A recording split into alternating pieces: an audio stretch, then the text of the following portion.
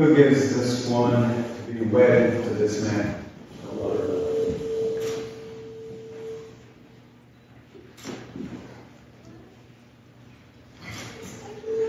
It is a wonderful day, a beautiful day to have a wedding. We've been favored with such wonderful weather here. And a day like today, you could actually have it outside, but it's just a good gamble to have it inside. We're very thankful for that. And from the bride and groom, they are very thankful that you are in attendance today to celebrate with them their wedding today. At this time, you're welcome to have a seat and we'll begin the ceremony.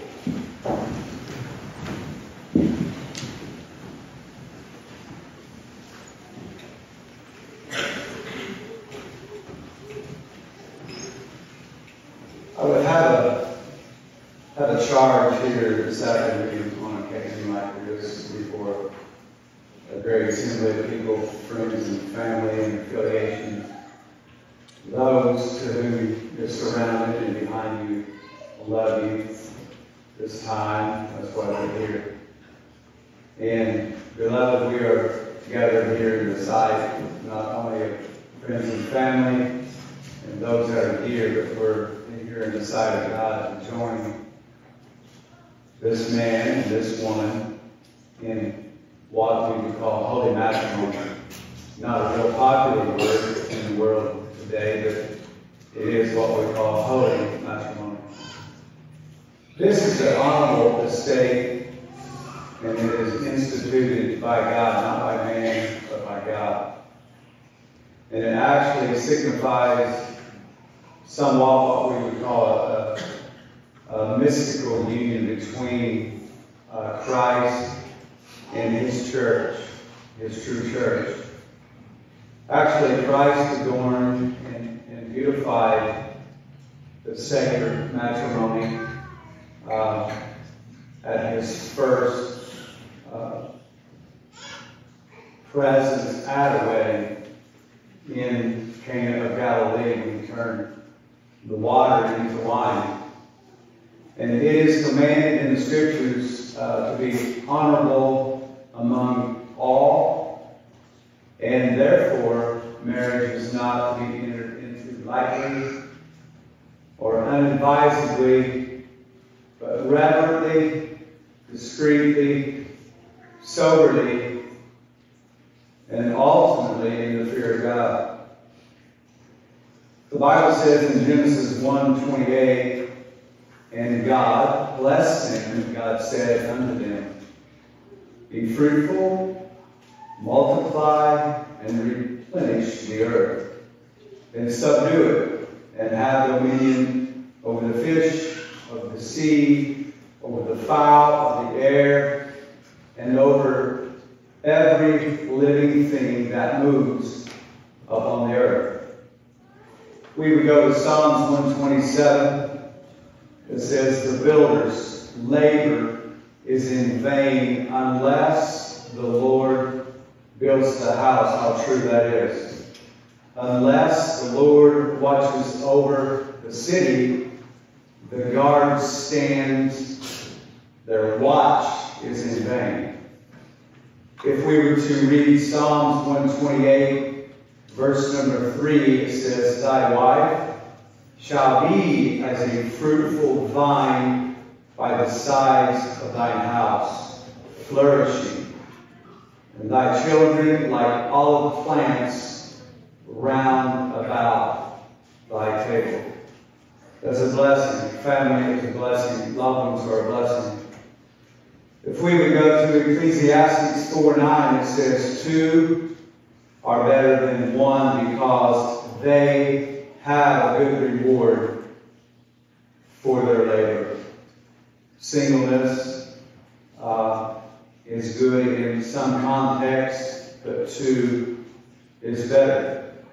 If we would go to the Song of Solomon, chapter 2, verse 16, he uses these words that probably would not be popular in our culture.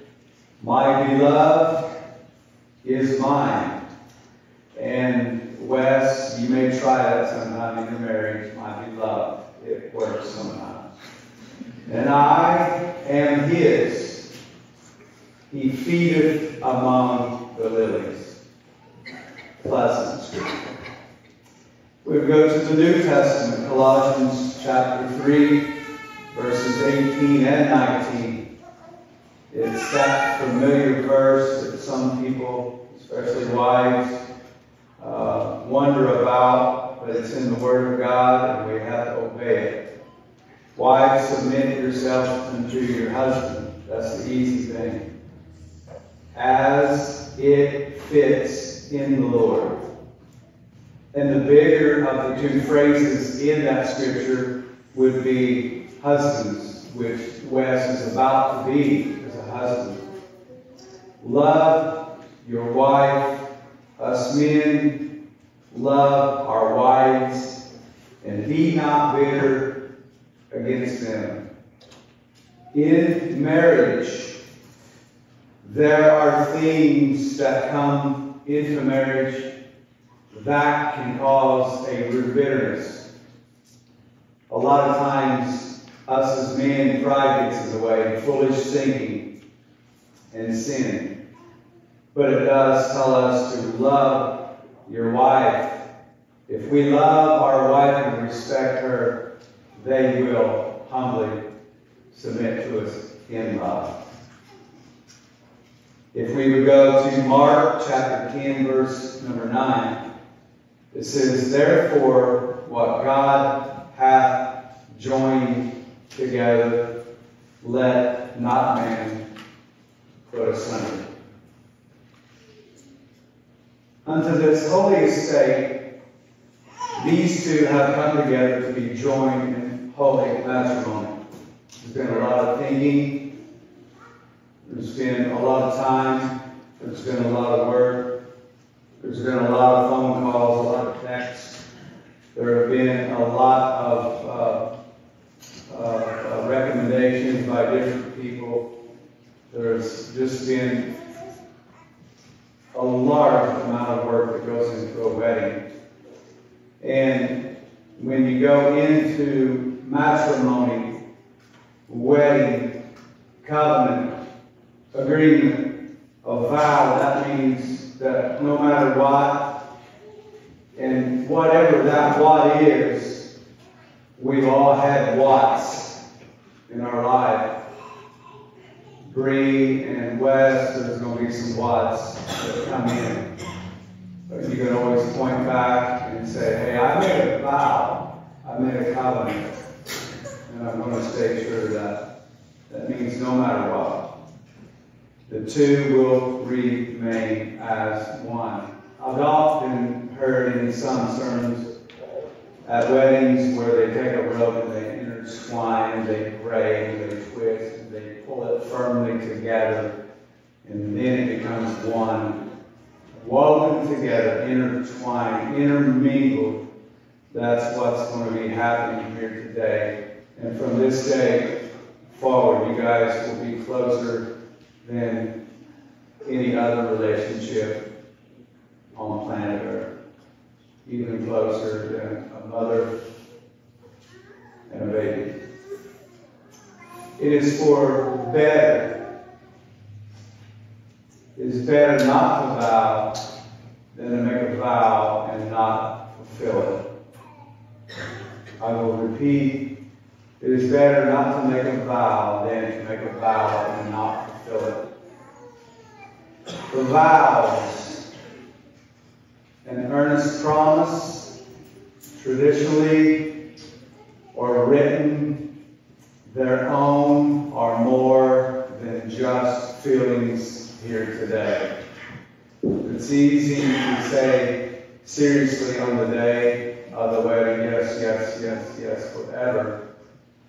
But when 10, 20, 30 years go by, sometimes we have to use tools in our life to get us thinking about our vows and our covenants, whether it be seminars, whether it be marriage counseling, whether it be a friend Maybe it would be somebody that don't know you personally, but there are times that those type of things have to be sought after. And that's wisdom. Let's look at a couple of those. To be my wedded wife is for you, Wes, to say yes or no. And not, I guess, or I might as well because I'm in my 20s, or I've known her for so long, we've dated for so long, I might as well. Or marriages that can be arranged. You remember when Adam or Abraham told Isaac, you're getting old enough, let's go get you a wife. Of course, Isaac was like, yeah, okay, Dad, let's go get a wife. So the decisions that were made between those two are far from the decisions that you're making today. Intervene, to love, and to cherish. And I'm always struck with that word cherish. It's not a word that we hear in our vocabulary every day. Oh, I cherish that. I cherish. It's a word, it's an old word actually, and it's a traditional word. It's a wonderful word, it's a powerful word. It's a lovely word. We must understand love not in the cultural way or a second-hand emotion. If love is expressed in our actions, which fulfill our vows, then we will be free of our emotional ups and downs. Not totally. But when we go back and we think of your people, us together, our affiliations, our loved ones, and we think of the vow, and then we say, yes, I did. I was serious. Weston, I'm going to leave this with you before the family comes and lays hands on you and has a prayer blessing for both sides right in your. Will you love her? That's a question. In all circumstances? Will you love her? In all circumstances, will you put her first? And if you do, the little girl, young lady, on your right will blossom. She'll cherish your love. You'll cherish her in both good times, bad times, sickness, health, etc. At this time, we invite both sides of the family to come up and have a prayer for the betrothed.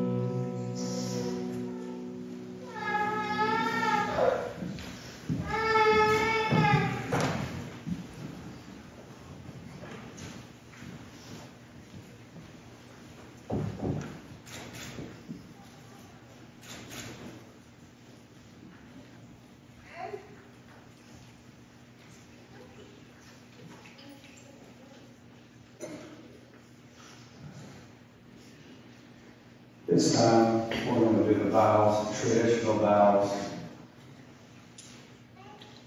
heartfelt vows, vows that a lot of us that are wedded here today, except even you stand behind. Precious couple here. Every now and then we need to be reminded of our vows and what we did, and the significance and the power of them. I want to say his full name. I didn't really know it. I texted him earlier today and I said, Wes. I always call him just Wes, W-E-S. And Bree, I call her Bree because that's what Wes calls Bree. And Weston's full name is Weston Schuyler Knepp. And I don't know where they came up with that middle name, but it's a good name. I may end up calling him Weston Schuyler. But I got to put it there because my wife said, don't say anything dumb. So, back to the seriousness of vows. I got a tear in my eye, and there's good reason for that.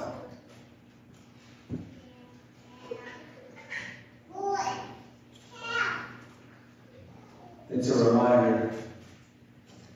Wes, if you would hold the microphone close to your chin, and I want you to repeat after me, if you would. I, Weston Schuyler Knepp. I, Weston Schuyler Knepp. Take thee. Take thee. Breanne Lauren Flake. Breanne Lauren Flake. To have and to hold from this day forward. To have and to hold from this day forward. For better and for worse. For better and for worse. For richer and for poorer. For richer and for poorer. In sickness and health. In sickness and health. To hold. To hold. And to cherish. And to cherish. Till death do us part. Till death do us part. Breanne, have you grab the microphone and just hold it close so we can all hear it, please? I, Breanne Lauren Flake. I, Breanne Lauren Flake.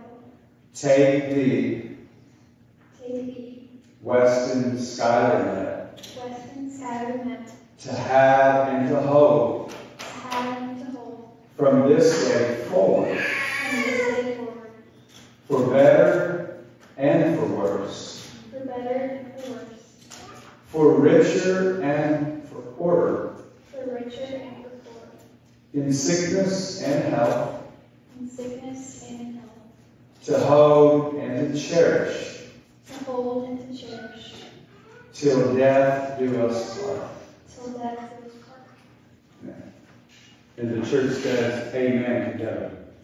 Amen.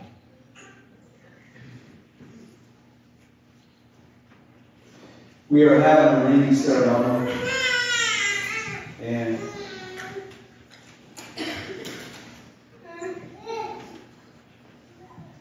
wedding bands signify the unbroken circle, a simple wedding band. They have long symbolized an enduring infinite commitment between two individuals. It's kind of a timeless singularity that represents love with a beginning and no end. A continuous loop of unity and togetherness. Diamond can represent purity and strength. And as Jesus told the story about the prodigal that come home, he placed upon him a ring. I want you to repeat after me. This is just a simple ring ceremony. With this ring, I give myself entirely to you. I give myself entirely to